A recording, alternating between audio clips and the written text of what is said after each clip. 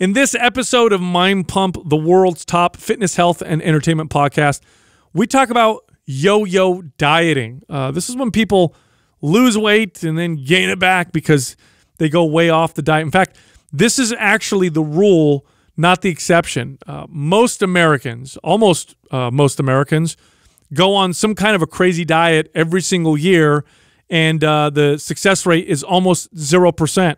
In fact, I would bet that most of you watching, probably 90% of you watching and listening right now, have gone through this yo-yo process yourself. So we're going to help solve that for you in this episode and talk about why it happens and how to stop it from happening. Now, before we get started with the episode, this episode is brought to you by one of our sponsors, Paleo Valley. Paleo Valley has some of the best products out there, including meat sticks made from grass-fed beef, great macro profile. They actually taste phenomenal. They also have a supplement that I love taking, their organ complex. Now, this is a product that has dried liver and heart and kidney in it. You take this supplement, you get the benefits of organ meats without the bad taste. I notice increased strength and recovery from taking these. Those organs are high in things like CoQ10, B vitamins, and iron. Back in the day, bodybuilders used to eat organ meats all the time because they noticed incredible gains from them. But of course, organ meats don't taste good. But you can take a supplement like Organ Complex, which is coming from grass-fed, clean sources, grass-fed cows. So you get the good benefits without any of the potential negatives. Now, you can get a discount if you go visit Paleo Valley's website and use the Mind Pump code. Just go to paleovalley.com. That's PALEOVALLEY.com/Mind Pump. There's a code Mind Pump, and then you get 15% off your first order. Again, this episode is about yo-yo dieting, how to stop the process. By the way, if you need more help, we have something called an intuitive nutrition guide, which really goes into detail with all the stuff that we talk about on this episode. And because this episode is about yo-yo dieting and our intuitive guide is perfect for that, we are going to make our intuitive nutrition guide 50% off. This is a flash sale, 24 hours only. The guide itself is inexpensive anyway, so you're going to get it for a very, very low price. Here's how you get the 50% off the intuitive nutrition guide to help you lose body fat, build muscle in a permanent way. Just go to mapsfitnessproducts.com and then use the following code, ING50. So that's ING50, no space. That'll give 50% off. That is going to end Wednesday, August 5th, so act now.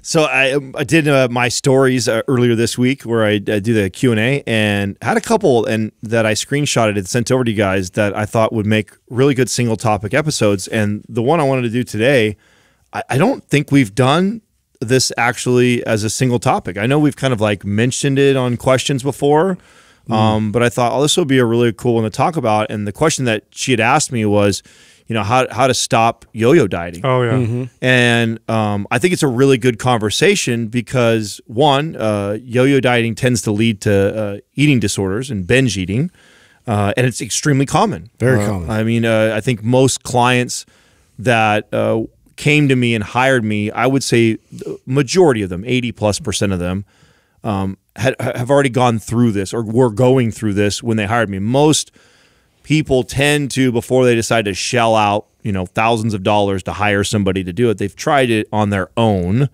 you know, more than once and have failed or been unsuccessful, and then are now looking for professional help. And so I tended to get most of my clients in this situation. Were you guys similar? Or? Yeah, so yo-yo dieting refers to the process of big weight gain and big weight loss, right? So you go on a diet, you follow some kind of new eating plan, you restrict your calories. We call it crash dieting too. Yeah, and you lose a bunch of weight. And then that typically is followed by a period of you going off the diet, and you'll typically hear someone say, I don't want to do this anymore. I just want to live my life. I just want to enjoy myself. That sucked. I don't want to do that anymore. Then they go and they eat like they did before or worse. and then they gain a bunch of weight, and then that weight gain then again makes them feel terrible like they did before. Prompts them to now go through that same process again because it does, in fact, help them lose weight initially, but it's just not sustainable, so they go right back to the old habits. It's not just that. It's people even like, I mean, Doug mentioned this, right? Like, and this was really common where, somebody, I remember this was the other type of client that I would get. I would get somebody who wanted to follow a diet so they could get to a goal because of something, so then they could then return to eating how they were before. Yeah. You know what? I used to actually get this from some old clients that would come in that were trying to like get their weight down for insurance reasons, and and then you'd get some people like you're mentioning for like their wedding or like very specific things, but they want to come back to like eating quote unquote normal. And that would be like a big part of my first like meeting with this person, was to get them to understand that what we're about to do is going to be a lifestyle change. This is not a diet I'm going to put you on to get you to your goal, because if I do that, I can do that, right? If you and you are a paying customer, so I can give you what you want. If that's all you care about is get me down 15 pounds for my wedding, however we do it, I don't give a shit. So that after that, I'm going to go back to what I was doing before. I'm really setting you up for failure. And I think I had to explain this because people don't realize this is how this works. If you go on a diet, and the greater the diet is, so the more of the deficit or the faster you lose for whatever event, the harder you're going to rebound when you come back. And the reason for that is you restrict. Your body will eventually, as you're losing weight, so you're down 1 pound, you're down 3 pounds, you're down 5 pounds. Our goal, say, is 15 by your wedding. Wedding day comes around, trainer Adam helped you out. You lost your 15 pounds, and of course, wedding day, you're going to have fun, and then that's the beginning of you going back to quote-unquote normal. The problem is you have a new normal now. Your new normal is what we've been eating to get you to that goal. So when you go back to what you think is your normal again, your body piles on not only all the body fat that you had before you hired me, but more than that, because that was your new caloric maintenance. Well, so it's interesting. This is a behavior that we see with a lot of different things. We also see it with exercise, right? How many times you guys get this question, which I always found interesting. Yeah. What's going to happen after I build all this muscle when I stop working out? Is it going to stay on my body? Well, of course not. You're changed your behavior, so your body follows suit. Now, yo-yo diet, here's what's interesting about this, by the way. Every single year, this is an interesting statistic I looked up, about half of Americans during the calendar year will be trying to lose weight. Every single year. At any given moment, about 45 million Americans right now are on a diet. People go on diets and go off diets all the time. The average person has probably been on several diets to try to go through. So yo-yo dieting is not the exception. It's actually the rule. Now, the term yo-yo dieting got coined sometime in the 80s. There was a doctor, I can't remember his name, Brownell, I think his last name was, or Brown. Brownell was his last name. Yeah. In the 80s, this became kind of a, thanks, Justin, became a term. And I remember yo-yo dieting becoming a marketing term. I don't know if you guys remember this, but sometime in the late 80s, early 90s, infomercials would try to sell products and would try to sell you the solution to yo-yo dieting. This is the diet that will solve, ironically, yo-yo dieting. Right. It actually became a marketing term. Wow. That people would, like use. Anything does, right? We get some good research or science that proves how bad something like this could be, yo-yo dieting, how detrimental it can be to your health, and how much body fat you put on. So we scare the society, right? First, we scare them with the new research, and then we give them the solution for an easy payment of $9.99. Now, I think it's important, and yes, Adam talked earlier about clients' experiences. Every client I ever trained had gone through somewhat of this process. This is the rule, not the exception.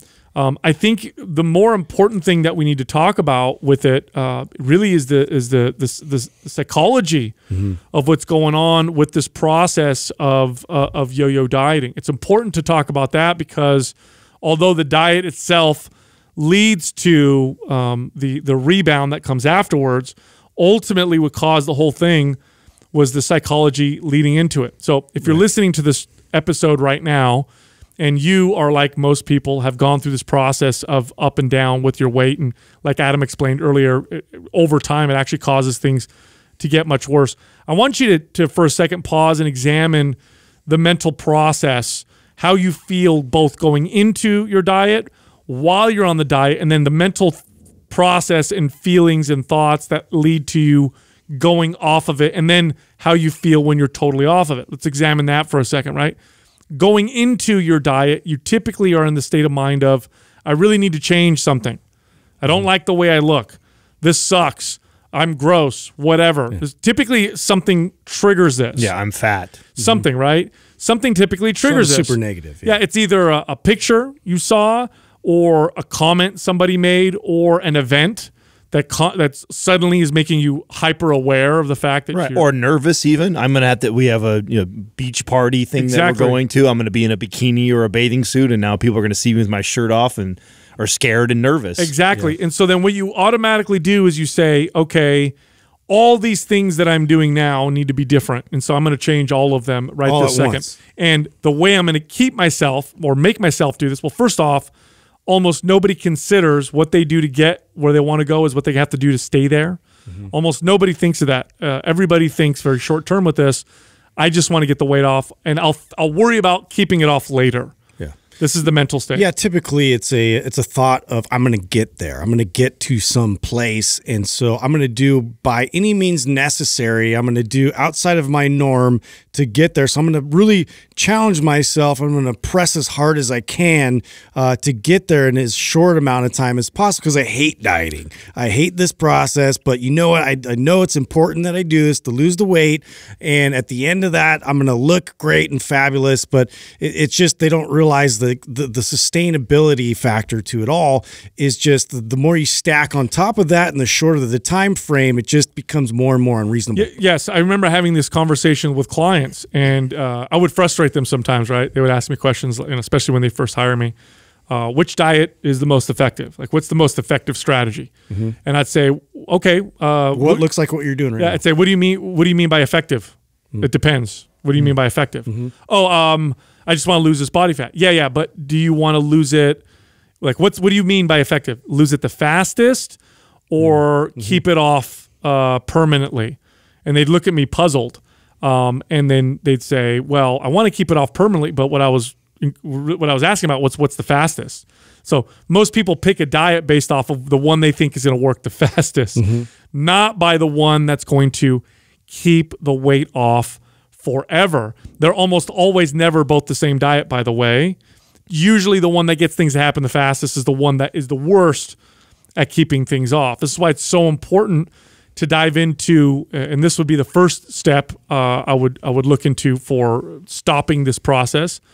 Work on the why first, or at least focus on that a little bit more, or at least as much as the how. Everybody looks at the how. I want to get this weight off. How do I do it? Don't eat carbs. Perfect. Eat low fat. Perfect. Only eat cabbage or whatever weird diet is coming out next. That's perfect. Nobody really focuses on the why. Why am I here now? Why am I? What are my motivations now? How have I got to this place where I'm at this point where I'm so desperate now I'm willing to do whatever it takes just to get the weight off. That's the most important thing. If you can fix the why, the how usually takes care of itself. How weird is that, right? If you focus on the how, the why almost never takes care of itself. So there's a few places you could start when you're looking at the why, right? First off, what are the things that motivate you to eat in ways that probably aren't the best for you? What are some ways that, for example, what do you guys run into with your clients? What are the number one ways that or motivations for clients eating that usually led to eating that wasn't so probably stress is probably number one. Yeah, I would say that. Boredom was a big one, believe it or not. It's funny. I found this even for myself. If I had nothing to do, let's see what there is to eat. Like that's something to do, right? And then people just happy, celebrating, or that love food. They love the how good food tastes. That was always a hard hurdle for me was, when you're trying to get somebody to make a lifestyle change that just wants to see the quick results and then also has this love and appreciation for the enjoyment of food is really, and this is why I like you transition into the psychology part, because obviously the mechanistic part of this is important in understanding what you're doing to your metabolism. But the psychology part is even more important in understanding what is the motivator or what drives them, and knowing that what we're about to embark in is really going to be a lifestyle change for you versus something that we're just going to try and get. Otherwise, I used to give this analogy of like your goal is like a shelter that we're trying to build. You know, the storm is coming. It's the wedding is in 3 months.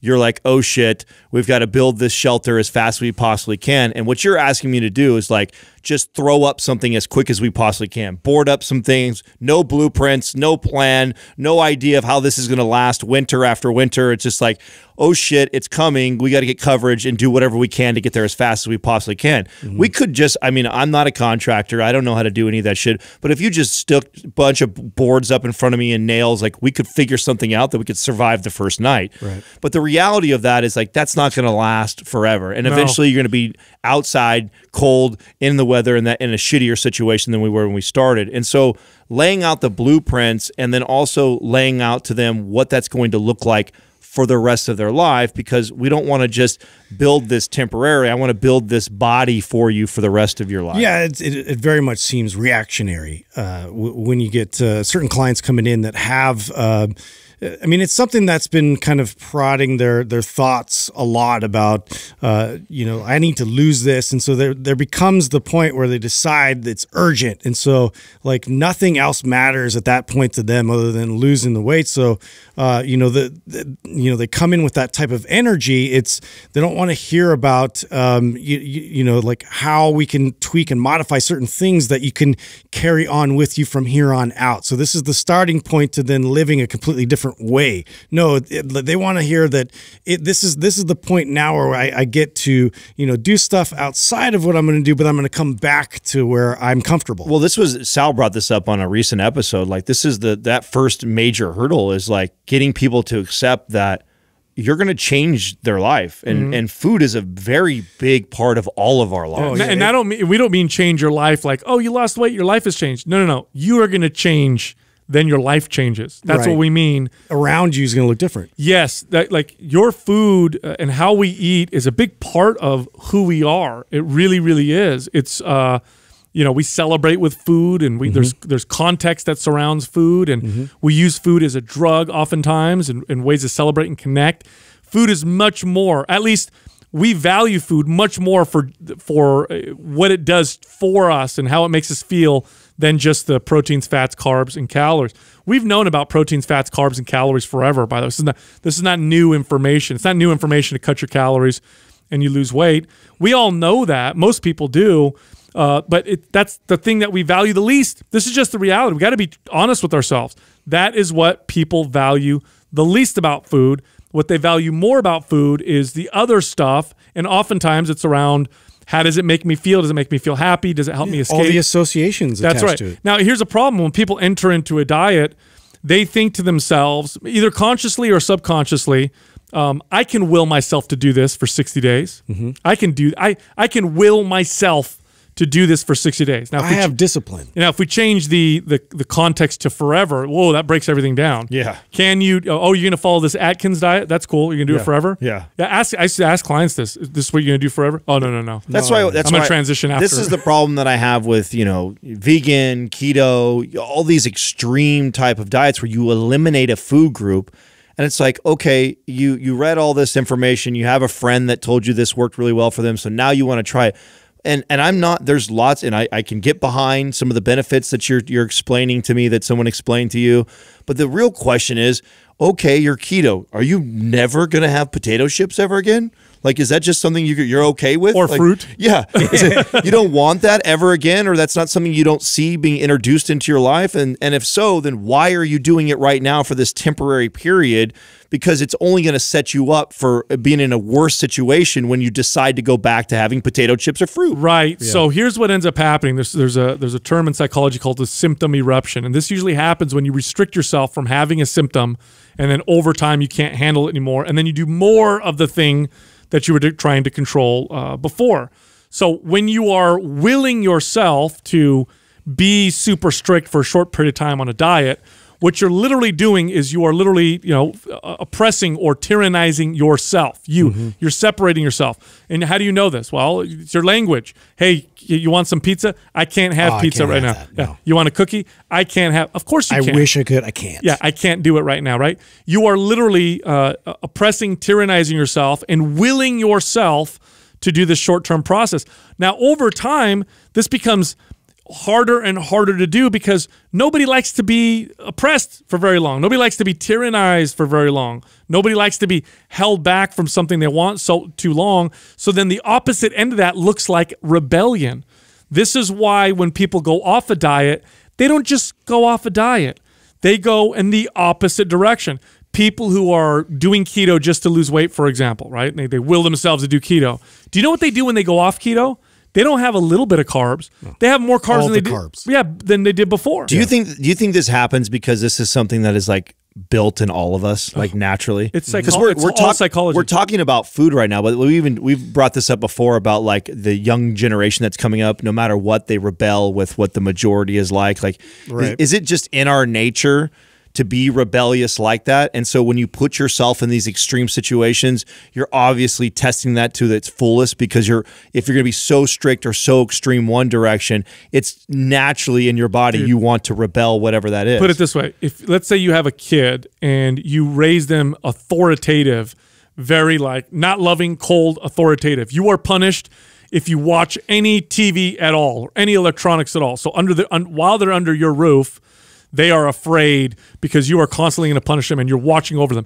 This kid, the likelihood that they're going to, when they move out, watch a shit ton of TV is very high. Which is a great analogy, because this is what people are subconsciously doing to themselves. Absolutely. When they do this. Yep. I can't have this cookie. I can't do this. Yes, you can. You're a fucking adult. That's right. You absolutely can have it. You choose not to because you know it's not serving your body. So it starts with that mindset when you do things. It does. Now, again, if that kid chose to not watch TV, would they move out and then go in the opposite direction? Mindset. They have chose themselves. They have chosen this decision themselves. I remember when I would get clients who, whenever a client would hire me, I would ask them what their goals were, and we would dig deeper and deeper. And I would always ask why. Well, why do you want to lose weight? Why do you want whatever? And oftentimes they'd say, well, it'll make me happy. Mm-hmm. And then I would always tell them, look, in my experience, you get happy first. Then the weight comes off. Right. This is very true. If you are treating yourself well, the side effect is to lose weight and eat in a particular way. It's not to diet. The other way around almost always never works. In fact, the success rate with diets is so bad that there's a whole category of nutrition and fitness experts, quote unquote, who are anti-diet. That's how bad their success rate is, that they say never diet, don't ever change your food. They go too far in the opposite direction, I think. How many times have you seen a client where they'll bring up an old picture and I want to get back to this specific body that I used to have at this point in time, okay, and they're all about trying to get happy again, and how happy were you then?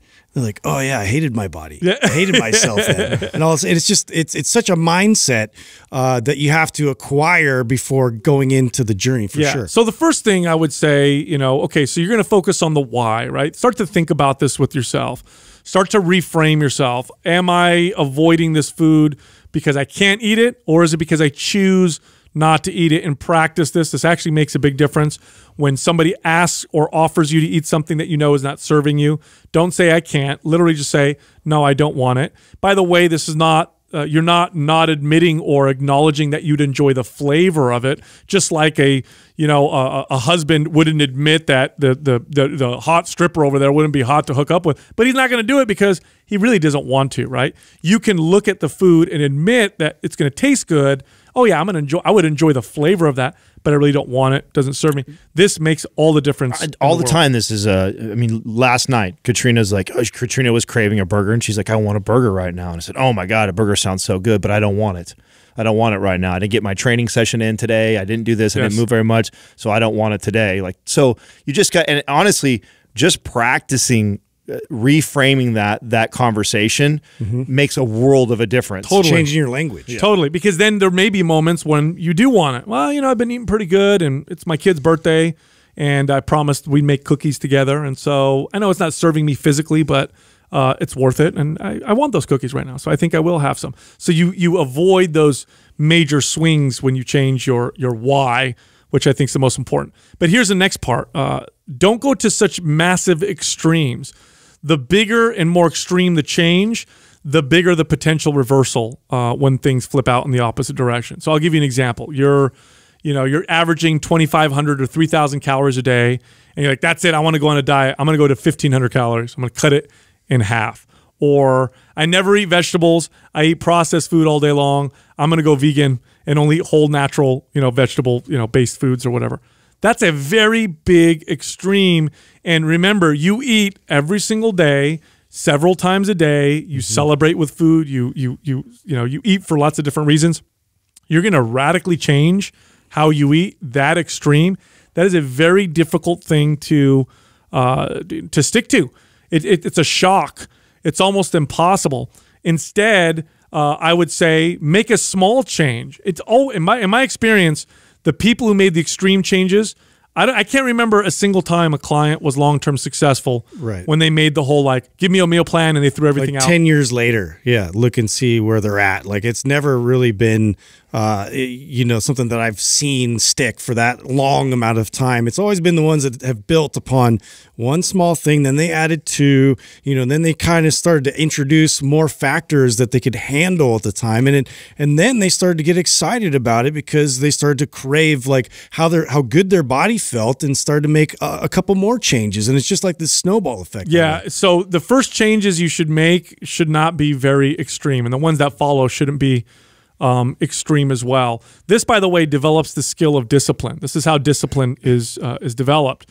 It's you take a step that is challenging. It has to be challenging. That way it's meaningful. If you take a step that's not challenging, it won't mean anything to you. But it also must be realistic in a long-term sense. And by the way, when you ask yourself this question, make sure you're asking the version of you that's not super motivated. Here's one of the other problems. When you're in that mindset of, that's it, I want to lose the weight, that mindset is not your permanent mindset or the one that you're usually in. That's in the hyper-motivated mindset. And you ask anybody who's very motivated, hey, what are your goals? How much do you think you could do? It's always way more. It's all distorted. Yeah, like, I'm hyper-motivated to, get in shape, and, I'll go 5 days a week now. Well, how many days a week were you going before? 0. Okay, that's a little too extreme. So you start with that small step. Once that becomes second nature, then you add to it. This is what I mean by not going extreme. Same thing with calorie cutting.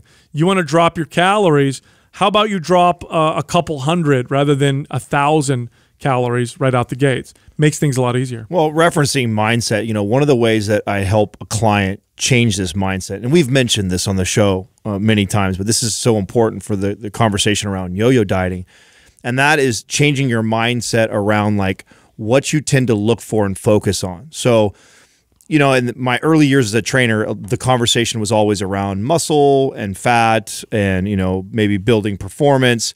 And we didn't really talk about the things like hair and sleep and mood and, energy level. Like, all those things those were like a secondary focus. It's like, I'm here because I want to lose 30 pounds. That's all I care about.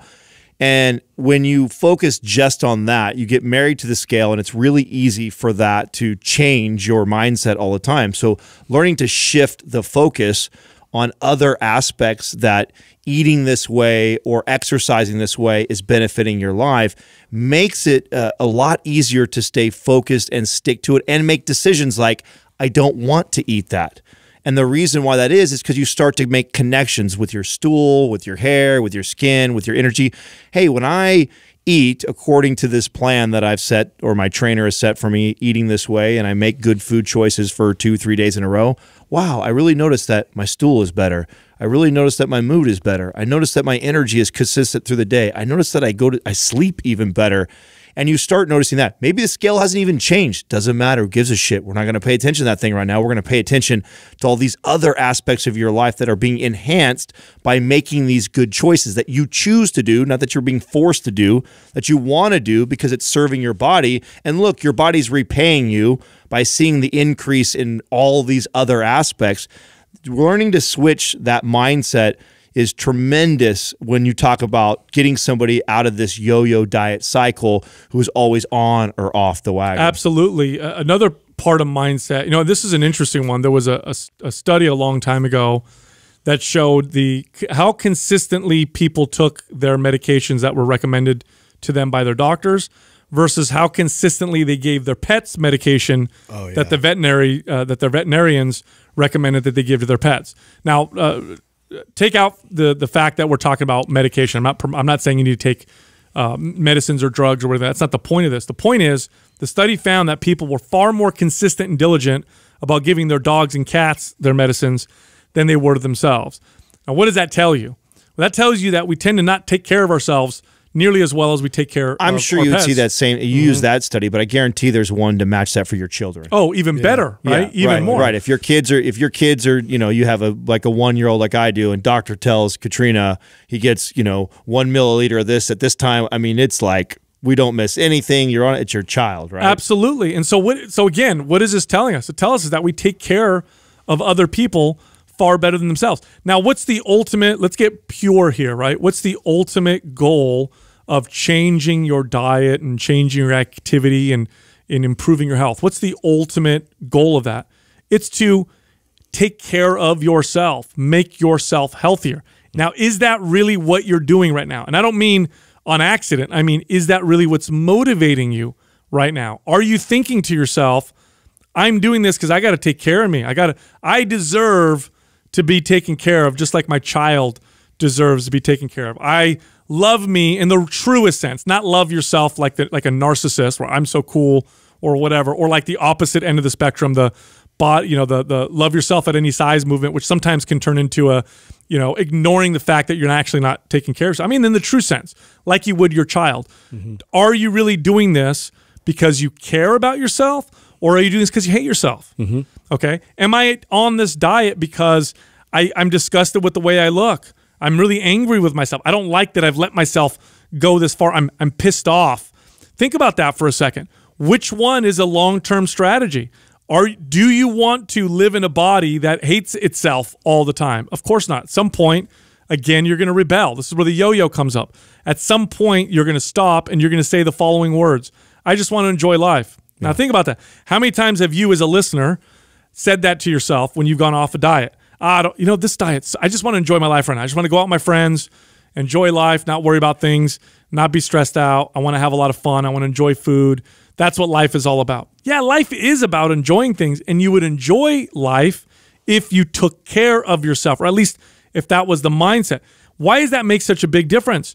Well, when I'm eating healthy food and I'm doing it because I'm taking care of myself, that's a very different feeling. Mm-hmm. It actually feels kind of good. I enjoy doing that. I definitely don't enjoy eating because I hate myself. I don't care what the food is. If I'm eating this, disgusting fat. Yeah, with disdain, you're not going to be able to keep that up for very long. No, I got to lose this weight. Oh, gosh, look in the mirror. Oh, it's way on the scale. Oh, I don't like this. Of course, you're not going to stick to it. So that mindset of going in, of caring for yourself, boy, does that make all the difference in the world. Now, I know that's a little challenging because people say, well, how can I really don't like myself right now. Mm-hmm. This is why you got to separate your body image from your self-image. This is a very powerful thing. And also you kind of brought that up, like the whole association thing with food. Like, for me, like I couldn't stand certain vegetables forever growing up because it was presented to me like, this is you have to eat this because, if you don't eat this, you're not going to be healthy. And so it was just this almost hammering and assault of vegetables that I had to cram in there just because I had to, and there was no other information about it than how it was going to benefit my body and why I was going to feel so much better and all. And that was something I had to really work on personally to then, reframe that for myself. Like I started to pursuing those vegetables because of the way it made me feel. And then I actually started to like them as a result of that. Totally. Along the lines of mindset, that's, I think, an important conversation around this. And what I found really common with clients. So I think most clients, are smart and aware of what would be considered a good food for their body and a not so good food for their body. But there's something that what I found really common with most of these people is that we tend to intentionally distract ourselves, even if it's subconsciously. And so I like to dive into that with a client. And I can always tell, like when I'd ask clients like, oh, when you eat this food or that, like pizza, or you have how do you feel afterwards? Oh, I feel fine. I feel fine. I feel fine. I feel fine. Everything's fine. Doesn't matter if I eat a bowl of vegetables or I eat this, I feel fine. Feel the same. Feel the same. And then you start digging a little bit deeper and you start to see some of the behaviors and the patterns they do. And like a common one that a lot of us do, especially today, is that you eat and you're on your phone at the same time, or you're eating in front of the driving. Yeah, and the television, or you're totally distracted from what's going on and you're not present in the moment. And when I would get those people to start, and I would like a lot of times not tell them to change eating, I'd say, listen, when you eat, I need you to stop watching Netflix for me, like eat your meal. And then I just want you to report to me like what you notice afterwards, how you feel. And these are the things I'm looking for. What's your energy level feel like? What's your, digestion feel like? What's your stool feel like? Do you notice any swelling or bloat or anything like that? And so I'd ask them all these questions to start paying attention. And lo and behold, as they become more aware and they start paying attention, they start to notice like, oh, wow, I guess when I do eat that pizza, I do get like this total bloat feeling. I do notice my energy crash. I didn't realize that. And the same is true on the other end of the spectrum. You just, I'm told to eat my vegetables, so I just eat my vegetables. No one ever really pays attention to like, hey, after you have that bowl of broccoli or that bowl of greens, like think about like 30 minutes later, analyze the exact same things. How does your energy level feel? How does your mood feel? Do you have bloat right now? How does your digestion feel? And when you start connecting those dots and becoming more aware and less distracted, it becomes easier to say no to those things. Just like I told Katrina, 100% a cheeseburger sounded good, but I already did not feel like I was running on an empty tank. I still had food left in my system from earlier in the day because I didn't exercise and train. And so then overstuffing myself with a burger and fries, which I knew would do that, I already know what my belly would feel like afterwards and what my energy levels would be and what sleep would be. So it's very easy for me to go, as much as that sounds tempting and sounds really good because it would taste amazing going down, I'm very aware of all the other things that follow that, and that doesn't sound good. And that's realizing the total and real value of food, all of it. Now, here's the problem. The problem is all of us, most of us, really only understand and value one aspect of food, which is how good it tastes, how enjoyable and pleasurable is it to eat this food. In fact, all the top-selling foods are typically the ones that are the most palatable. This is what makes them the top. Even in the health food section, by the way, you go through the health food section and you look at the top, health bars and shakes and whatever.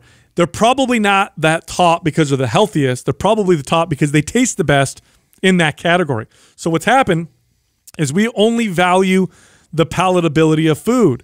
And that's a problem because if you only value that, that's all you'll ever search for when you eat.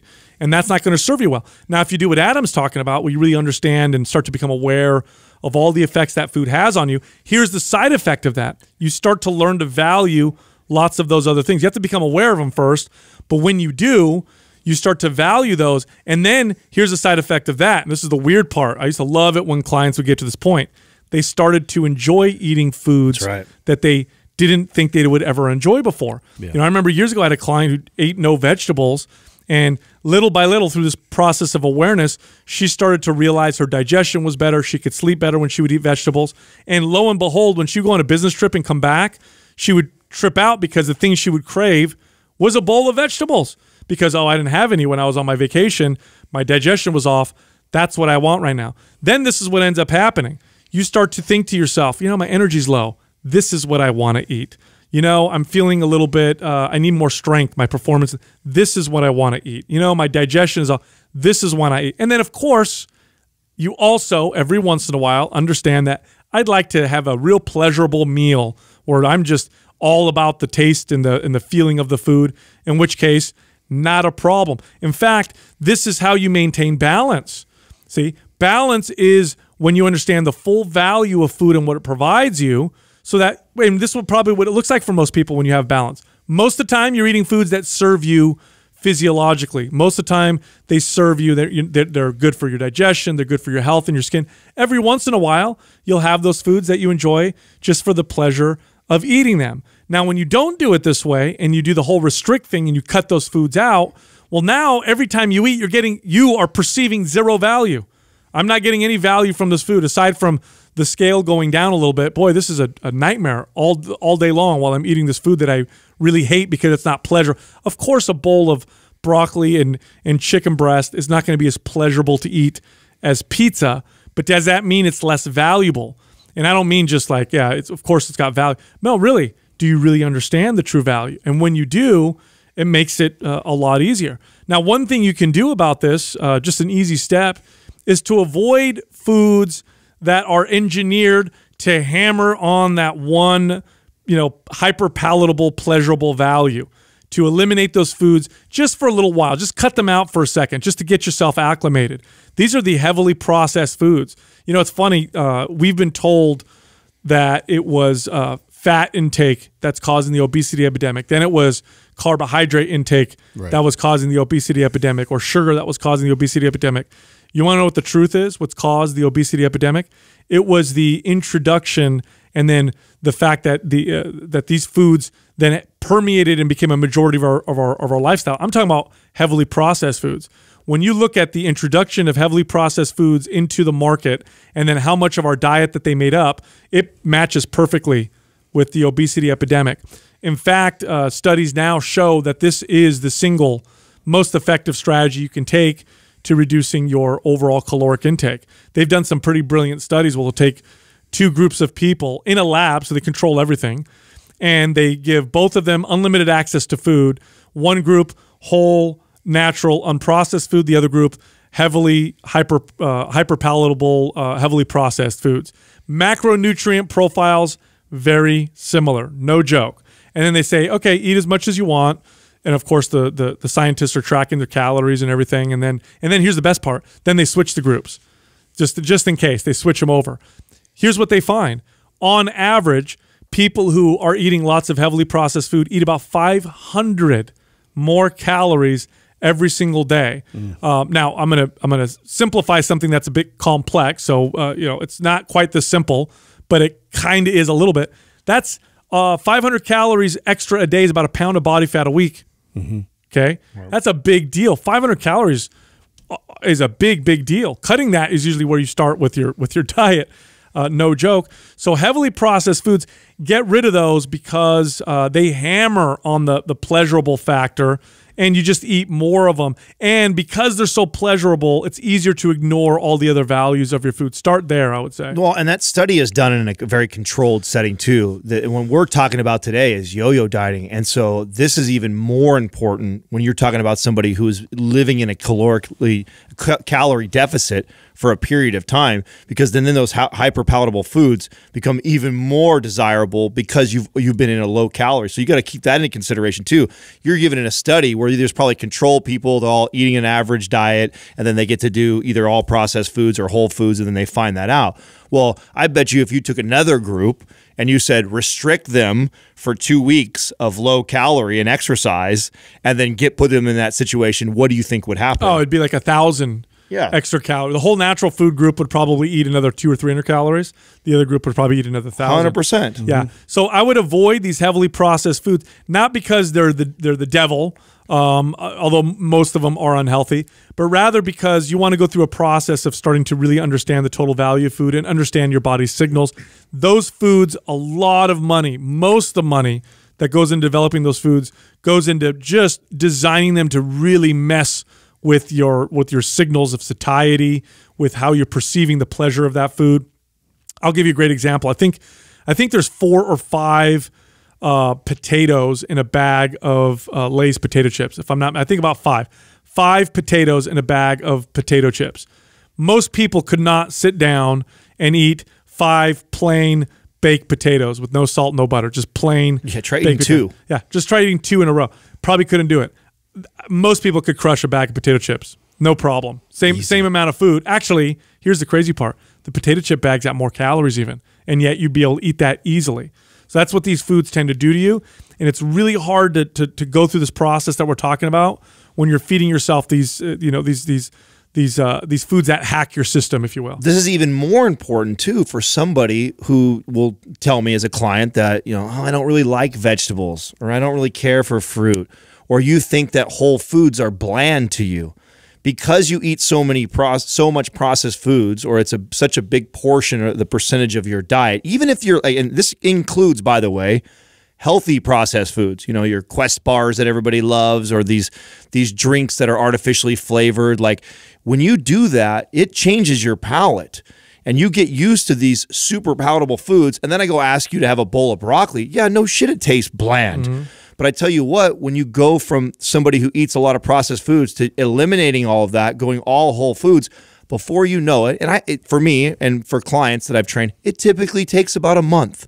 It takes about 30 days of consistency, and some are less, but around 30 days of doing this. And then all of a sudden you get this response from them like, oh my God, like an apple is so amazing. And oh man, the vegetables taste so good. And they think it's something to do with the season, or they just got a great buy at the grocery store that week. And it's not that at all. It's that they've completely changed their palate. You can't, and a lot goes into changing your palate. It's not just the actual perceptions from the brain. It's also, again, going back to understanding the total value of food. And by the way, if you're listening right now, you're like, oh, how do I change my palate? You've already probably gone through this. You know, most kids hate the taste of black coffee. Then you get an adult and you start to enjoy it, probably because you associate it with waking up and, oh, it gives me the energy I need in the morning, and now I love that cup of coffee. Or you hated one food and then you like. I remember as a kid, I hated the taste of spinach. It's bitter. It's not a food I liked eating. Then I watched the cartoon Popeye, and I'm showing my age a little bit, but if you don't know what that cartoon is, it's this sailor that eats a can of spinach and his arms get buffed, and then he's super strong and he beats up the bad guy. Well, I always wanted to be strong as a kid. Watch those cartoons. I'm like, it worked. Mom, make me spinach.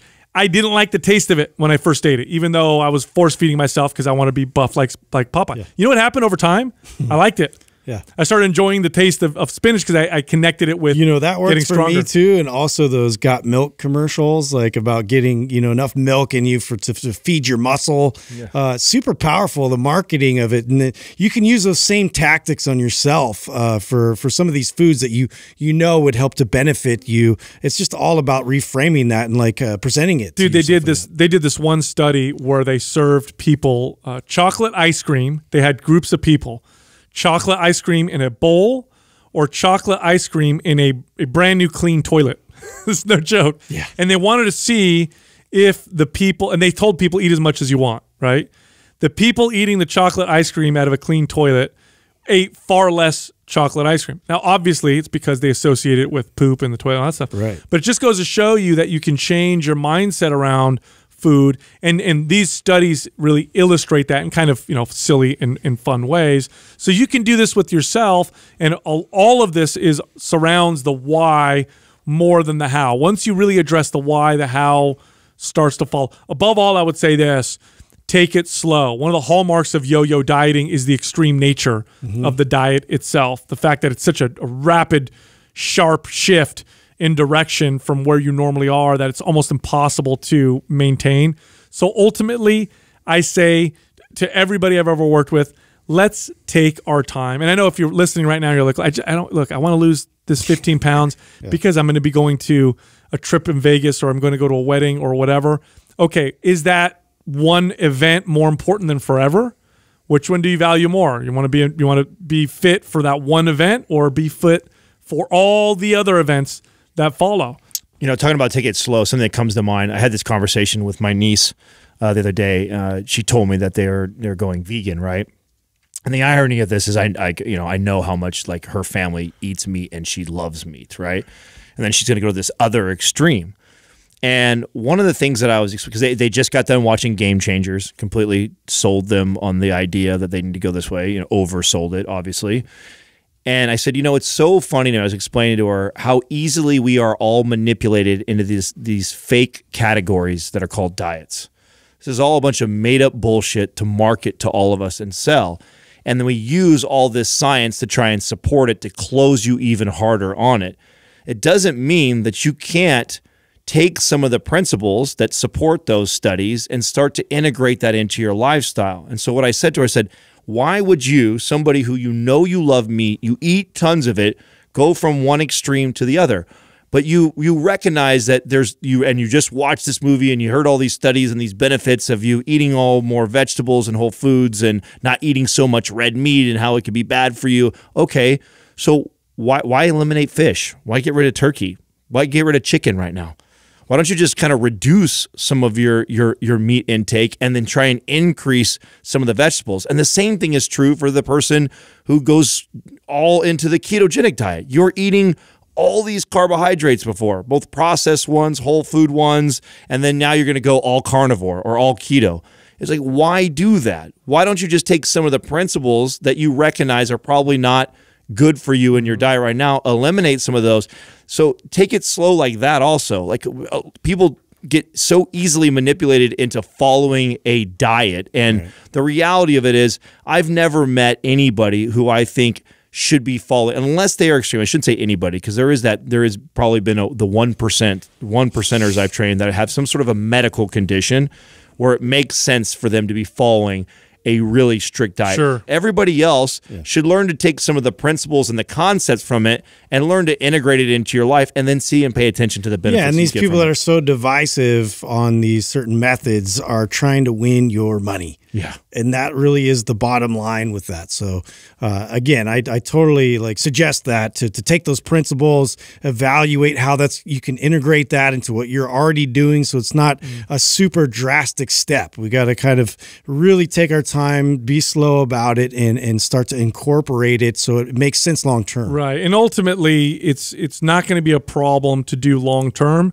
if it's something that you truly enjoy doing. And I don't mean enjoy, I don't mean necessarily just enjoying the taste and the pleasure of the food, but enjoying the process of taking care of yourself.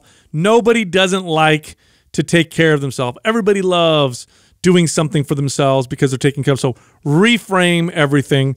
Look at it from a different perspective. Go slow. Don't be extreme. And your odds of success long-term are far higher, and the risk of yo-yoing out of that process is far lower. Look, Mind Pump is recorded on video as well as audio. Come check us out on YouTube, Mind Pump Podcast. You can also find all of us on Instagram. You can find Justin at Mind Pump Justin, me at Mind Pump Sal, and Adam at Mind Pump Adam. Savage. So somebody says the name Kodak, and right? So they say, like, what do you think of Kodak? And that's because that's normally how they present it when it's a person, right? So I'm assuming they're talking about some Instagram person. And it does sound like some meathead on Instagram. Totally, right? Yeah, so I go, there's even a supplement line. I think that's named after that. My name's Kodak. Yeah, Kodiak is the name, by the way. So